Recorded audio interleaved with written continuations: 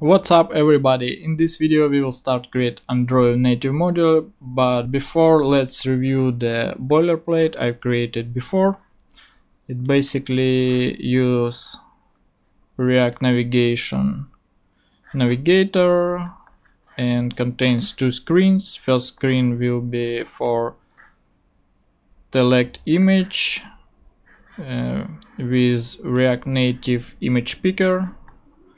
So we can use it from camera or image library, and then send received image URL to the second screen where we can process this URL with MLKit library.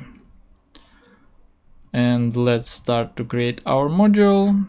Let's go to React Native, Docs, Native Modules, Android Native Modules, and you see we need Android directory which contain Android native project.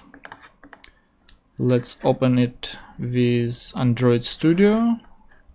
I recommend to use it if you're going to do something on the Android native side.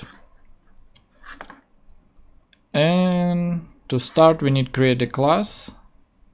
I would like to create a directory first.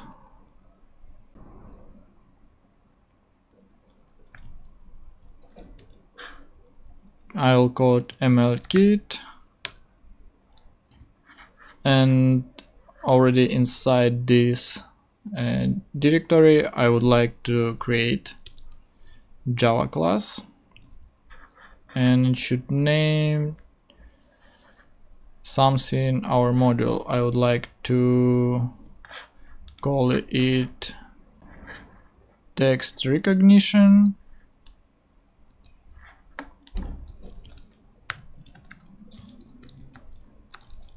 module.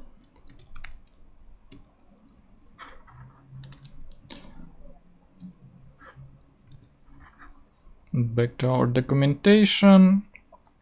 It's supposed to extend React context-based Java module class. Let's do this.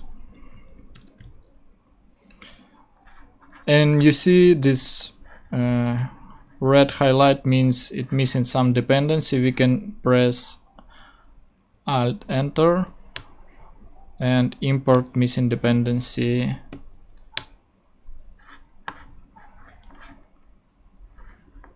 And also it has constructor. It should be same name as our class name. Also import missing dependency. Alright. Next required method is getName. This is the name which will be used on the React Native side. So let's use same text recognition module. It could be anything here, but I think text recognition module sounds good. And what we want to do next, to have some function or class method which we can call on the JavaScript side.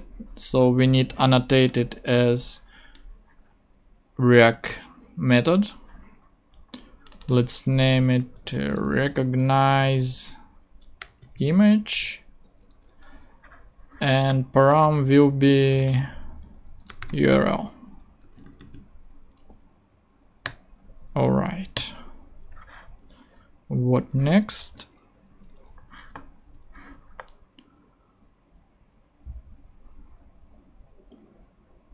Next we need to register our module, so we need to create another Java class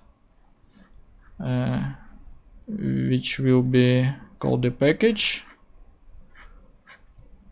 So let's copy our text recognition and new Java class text recognition package, and continue to do the same. It implements interface React package.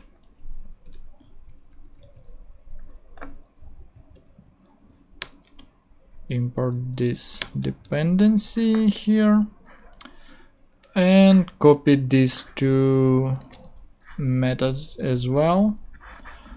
So we need to import, okay, there is two suggested import from the Android core library and from the Facebook React, which is definitely what we need.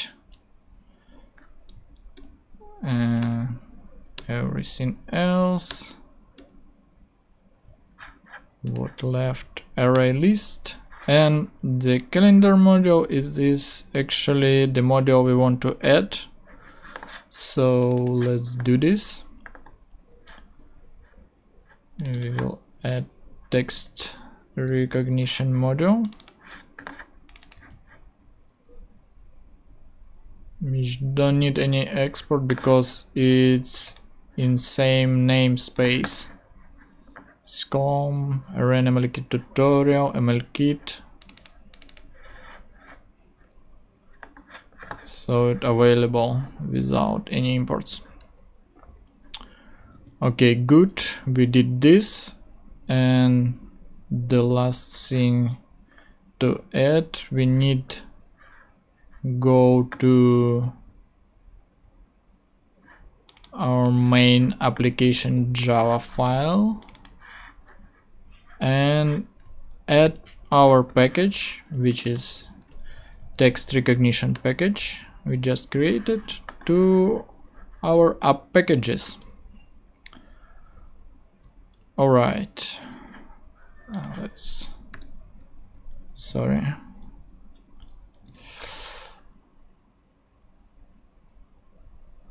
And next we want to test what we built. So let's add some code on JavaScript side. I would like to create separate file, MLK directory, index.ts, and what we gonna do here, we need to import native modules from React Native, and then we can destruct our module. Our module will have name exactly we placed in the text recognition module class in getName method. So copy it to avoid some typing errors, and let's export recognize image function, which will take URL string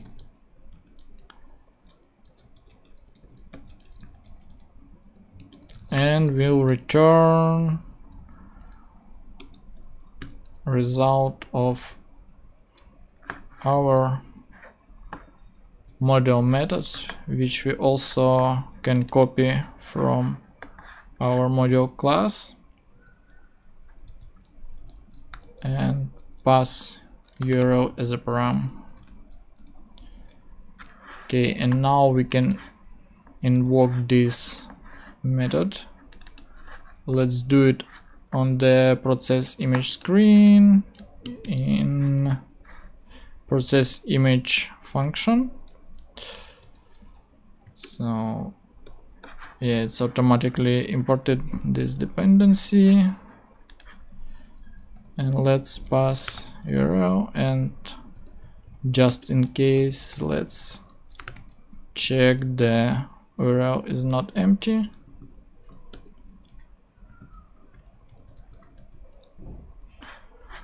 All right, we are good, but actually our method is empty, So we can add just some log here. We can use log d, and let's check the usage example. Sync log d, yeah, something like this. Sorry. So this is tag which can help us to find this log. Then we can just say URL and output our URL we sent from the JavaScript site. And another thing I want to show you is a debug feature. So let's run the debug on actual device.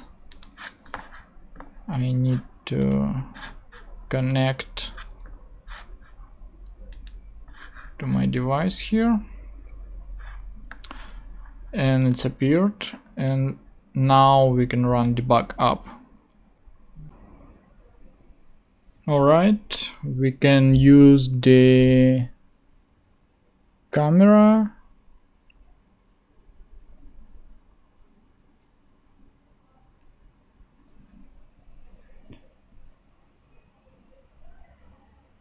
and you see our recognized image was invoked, and in debugging mode you can see it stops on the breakpoint, and